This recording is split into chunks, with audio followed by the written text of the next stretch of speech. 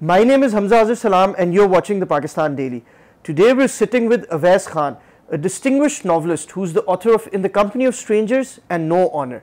And now Awais Khan has completed his third book. So Awais, tell us about your latest project. How is it different from your earlier novels? Well, this one is a little different because this one tackles both Lahore and London. So this is my first time where I'm writing something that is based not just in Pakistan. My earlier novels were all completely based in Pakistan. This one has a little bit, it's set between Pakistan and London. So I hope that people who are resident of Pakistanis who are settled in the UK or anyone, or any overseas Pakistani will be able to relate to this. So that's how it's different. And but having said that, you'll always be able to tell that this is an Awais Khan book. So there will be some. Will it make us cry? Well, I'm not sure about that, but at least it will be like the quintessential Awais Khan book. So hopefully you will be able to relate to it that way. Okay, very nice. And without revealing too many details, would you like to tell us a bit about the plot and the themes you explore in the story?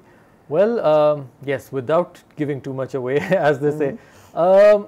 It's of course, there will be a social issue at its center, which I usually try to tackle when I'm writing for any. Whenever I'm writing any book, I want to sort of bring social issues to light. So there will be a social issue at its heart, but it's mostly about a woman discovering herself and finding her true self and finding that independence that she desires. So that's what this book is mostly about, of a person finding themselves. Okay, very nice. And the protagonist is a female character. It's again told in a dual perspective. So there will be one perspective from, there's a male perspective and there's a female perspective. But yes, the protagonist is definitely female, yeah. Okay, that's very interesting because many of Pakistani authors, especially male authors, they find it very hard to write from a female perspective. So did you have any difficulty? Writing from a female's perspective is definitely, I think, difficult because you are putting yourself in those shoes and you have a certain responsibility to make sure that it's all believable. But having said that, as writers, I think it's our responsibility to bring social issues to light and to take up a challenge if a challenge presents itself. So I think writing from any perspective is hard, and it comes with the territory. So I'm glad that so far people have liked what I've written, so I hope that streak will continue. Yes, inshallah. And do you have a working name for the novel? Well, it can totally be changed. I have no idea what we'll end up with, but I like to call it Someone Like Her for now. Someone Like Her? Someone Like Her, yeah. That's an interesting name. So Someone Like Her, the protagonist in the novel. Exactly, that's what it refers to. So I hope that it's kind of like there's something for everyone in this one, so hopefully it should relate to a lot of people. Okay, very nice. So let's talk a bit about your writing process. So now you're a relatively experienced novelist with 2 successful novels under your belt. So was it different writing your third novel from, let's say, your first novel, and how has the process changed for you? I think writing any book is hard. No matter how experienced you are, I've been talking to people who are 30 books old and they're like, I don't know how I'll write my 31st book and what am I doing? And that imposter syndrome comes in where you're like, what am I even doing? But the problem is that with each subsequent books, you have to be worried about meeting expectations. So that's what I'm worried about, that I hope that this one meets all the expectations that No Honor has set. So the bar is high, so you have to sort of make sure that it's even better than that. But then again, I think every book is different and there is an audience for every book. So even if it's not like No Honor, I hope that people will still like it. So which is your favorite book out of these 3 so far? Well, I'd like to say this one because then people will read it. But yeah, I think No Honor is definitely one of my favorite books because it's very different. It tackles a very important issue, but at its heart, it's about family. So I really, that's why I'm very close to No Honor. But I think Someone Like Her, the one I've just written, that should also appeal to a lot of people because of the fact that there's a lot about family in it, and at the end of the day, that's what matters. Okay, so you've made a lot of your readers cry with your work. So have you ever cried reading your own work or writing your work? Not my own work, no, that's never happened. I think if I start crying about what I've written, then I wouldn't be able to concentrate at all. But I do feel, I think a lot of books have affected me emotionally. I'm not sure if you've read, what's it called, Maggie O'Farrell's Hamnet. That was a very emotional book, I think. That really affected me. And then there was this The Weekend by Charlotte Wood. So there are books that really affect you emotionally, but yeah. For me, No Honor is on the top of the list. Well, I have to say I'm glad, but I'm not glad that it made you cry, but I'm glad that it was emotional enough to, you know, affect you. Okay, so someone like her, is it a sad book? Is it a happy book? Once we finish it, how will we feel? That's hard to say. I think that depends on the reader, whatever the reader takes from it. But I hope that the end result of that book would be, I think the reader will feel a certain satisfaction that what they've read is good enough, and that they enjoyed it. So I hope that they'll end up enjoying it. I'm not sure how they'll feel, because every person is different. But the only hope is that at the end of the day they'll like what I've written. So yeah. Okay, very nice. So Awais, you're not only a successful novelist, but you also teach the craft of fiction in the Writing Institute, which you founded a few years ago. So what advice would you like to give to young writers, young novelists who want to be writers but don't know anything about the process? My first bit of advice is to read as much as you can. Get your hands on whatever you can. There are so many bookshops in Pakistan, and I mean, there aren't enough libraries, unfortunately, but there are lots of places where you can get second-hand books if you don't want to buy originals. So just read whatever you can. Read newspapers if you want. I think that really improves your, it sort of improves everything subconsciously. You may not even realize it, but it's all being absorbed by your mind. It's kind of like a sponge, our mind, it's absorbing a lot. And similarly, if you are interested in writing about in a particular genre, then try to read books in that genre, because that will also help you, and that will help you see how this genre is attempted. Like for example, if you want to write a crime novel, then I think it's logical that you should read crime fiction, so to get an idea of how police procedure works and all of that. So yeah, so that would be my advice. Read as much as you can, and there's no harm and there's no embarrassment in taking courses for writing. I've done the same. I've been learning how to write for the longest time, and I'm a living example of the fact that you can learn how to write. Okay, very interesting. But Awais, what we see in Pakistan about the writing and reading culture in Pakistan, that very few, if any, young children would say that, I want to grow up and I want to be a novelist, because we don't have a lot of role models who are novelists. In Pakistan, we've seen people like Manto who are champions of literature, but they did not have very good lives. And if we compare that to the West, do you think they celebrate their writers more, or they appreciate the craft of fiction more than we do? Absolutely. I think in the West, it's much more appreciated, and there is a system in place, you see. So if someone is writing a book and that book is being published by a publisher and all of that, the book will be available in bookshops, it will be available on Amazon, people will buy it, and the writer will be able to make an income. Whatever that income is, they will be able to make something. In Pakistan, the problem is that people want writers to be in rags.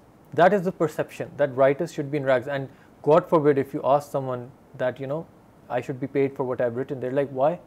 This should be free. It's not everyone in Pakistan is like this, but a significant majority do feel that writers should not be paid for what they're doing, and it should be a public service.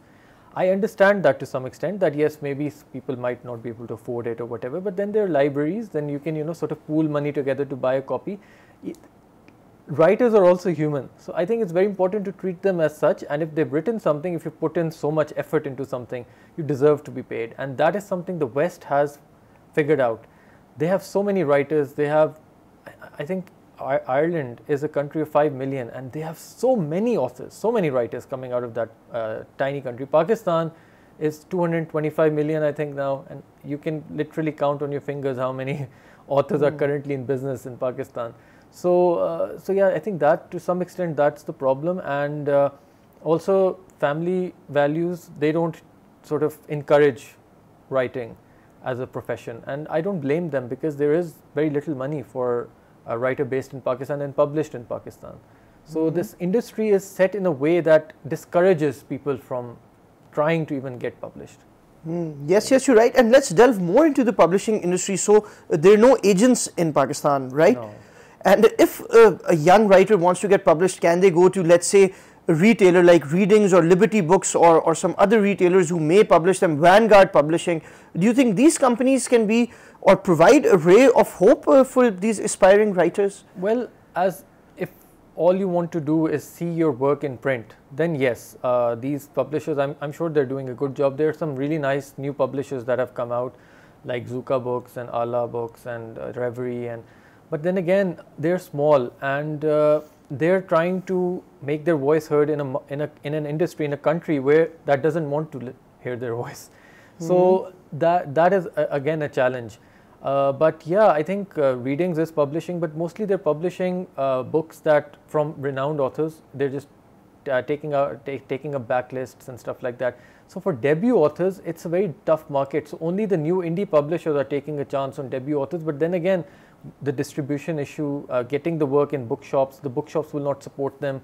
So there's so much, I don't know, for industry so tiny, I think there's a great deal of competition and jealousy and all of that. So all of that comes into play, and that at the end of the day, that harms writers. So yeah.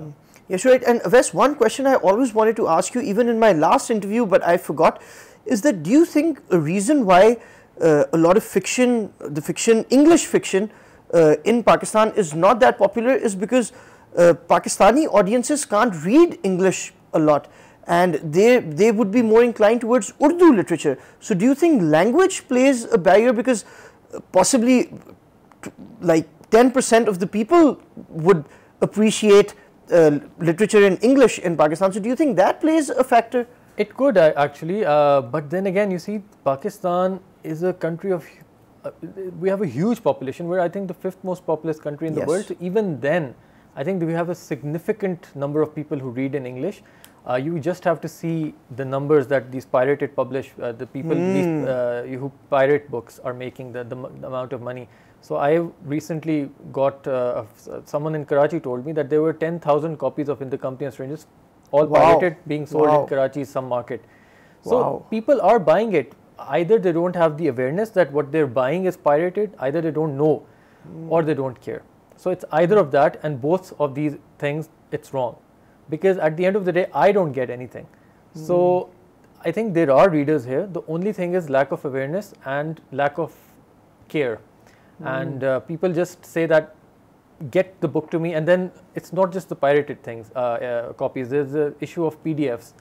I get 20 messages every day from send me a free PDF. Sir, can you send me a PDF? I'm like, why are you asking me for a PDF? They're like, I just want to read your book. I'm like, go ahead and buy it from bookshop. They're like, no sir, but you must be a millionaire anyway, so you can afford to send me a PDF. I'm like, exactly, this is how I am a millionaire, by sending out PDFs to everyone. And the funny thing is, the authors generally don't even have the PDF. It's with the publisher. They don't give us the PDF. So it's just, I don't understand. I think Pakistan does have, Pakistan can sustain a publishing industry, a very, very good publishing industry. It just chooses not to. Very interesting. And one thing I've seen is that in Pakistani culture, whether it's in any province, the culture is that, you know, people go home, they watch TV all the time, kids are watching cartoons, elders are watching news, their mothers or their aunts are watching dramas or something, but there's not a big reading culture. So do you think the dominance of television and then social media, YouTube, that has eroded the interest in reading? I think to some extent there wasn't any interest to start with in Pakistan. Even back when there wasn't any social media, people were mostly watching television, and there weren't enough readers. I think to some extent social media has encouraged people to read. You know, with TikTok, the trends, like I saw it on TikTok, and then there's a Bookstagram community on Instagram, and similarly Book Twitter on Twitter. So I think social media has brought authors to the forefront in a way, and some authors have gone on, not Pakistanis obviously, but a lot of authors have become celebrities, like James Patterson, Stephen King. They've always been popular, but with social media it's even more. They've become even more popular. So I think there is a great deal of social media has a great deal of influence, and it can make people.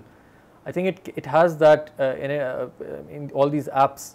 They're able to make a person sort of improve a writer's exposure or profile or whatever. And I think to some extent they are doing that. So yeah, I think it might actually improve reading in this country. But then again, you see the issue is piracy and availability. There are so many readers who get in touch with me and they're like, I'm very sad I got a pirated copy. I thought I'd ordered an original. That's also a problem, that people don't even know that they're buying pirated books. Yes, you're right. You know, on Instagram, I've seen ads of companies who sell very cheap books, but they're all pirated, but they're allowed to be advertised on social platforms. So that's also a problem. That is also a problem. And good bookshops in Islamabad. I was in Islamabad last year, and good bookshops.